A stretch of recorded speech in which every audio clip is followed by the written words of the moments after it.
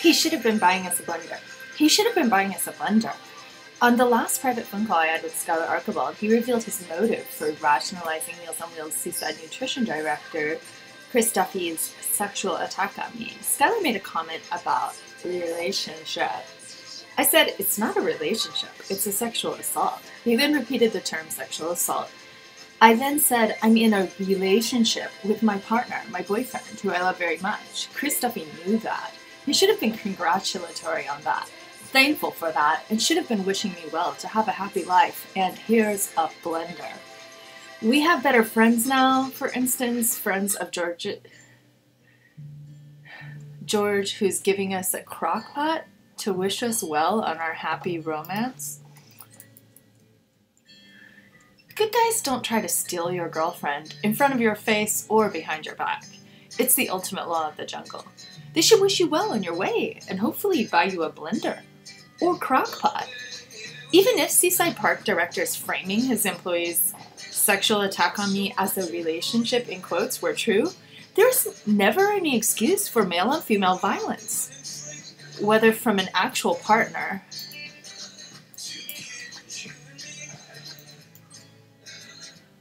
or in any context, much less a stranger who is soliciting work opportunities quid pro quo basis for sexual harassment or assault.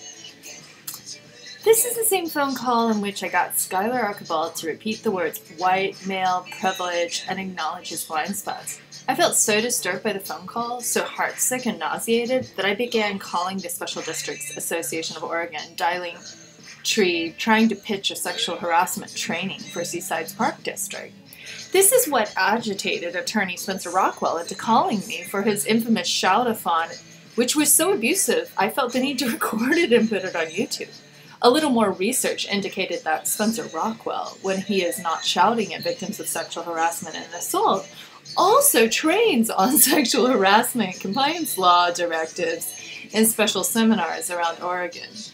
Skylar Archibald was on an OSHA training last September or August when I was getting frustrated with the quality of the discourse enough to start asking to speak to the Park District attorneys. Due to the OSHA training going on Thursday and Friday, I made several cold calls to reception asking to speak to the lawyer responsible for handling Meals on Wheels Nutrition Director Chris Duffy's sexual assault. It was a good way to get information into the Whisper Network so the female employees can protect themselves. Skylar then lectured me about not causing distress to his employees. And could I just keep this between him and me? I explained that siloing the info would be a part of a cover-up, and I found that unethical, and that employees have a right to be safe.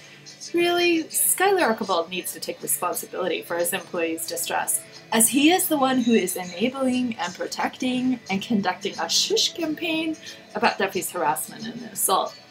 When Jim Jordan's sexual abuse cover-up scandal broke, I thought, there, see that? You can't just protect abuse and expose more people to assault or unequal access, endangerment.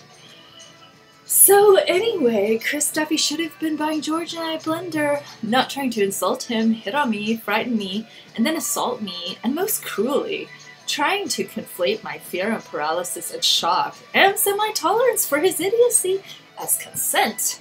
When what I am complaining of are very specific instances of inappropriate sexual and STD propositioning, groping, my hand swatting away his gropes, the abusive power dynamic, the unequal size dynamic of a large man trapping a woman in her own apartment and making her feel unsafe to call 911. As she runs through piles of invasive personal reasons he should back off. And his forceful four-point, pin-down hold of me to punish me for refusing his advances and inflict psychological distress that he would rape, or actually he was contemplating rape as he rubbed himself on me against my will and straining to break free. There is no context in which that behavior is acceptable, Skylar Archibald. Rape is not even acceptable in a relationship, as you described your worker's unwanted attention to me. Thou shalt not covet thy neighbor's wife. Brush up on that, Duffy. I have piles of guy friends, plenty of whom do not assault me. I'm not sexist, and I do not profile Duffy. and I did not profile Duffy for a sex pest. That is my fault, I am told. I gave him a chance to be a decent human being and explain himself. I get the feeling he was only attacking me to catastrophically hurt his ex-girlfriend Kim Hazel anyway. And to punish and hurt George. I don't like being used to hurt other women. Women have so much more solidarity than that.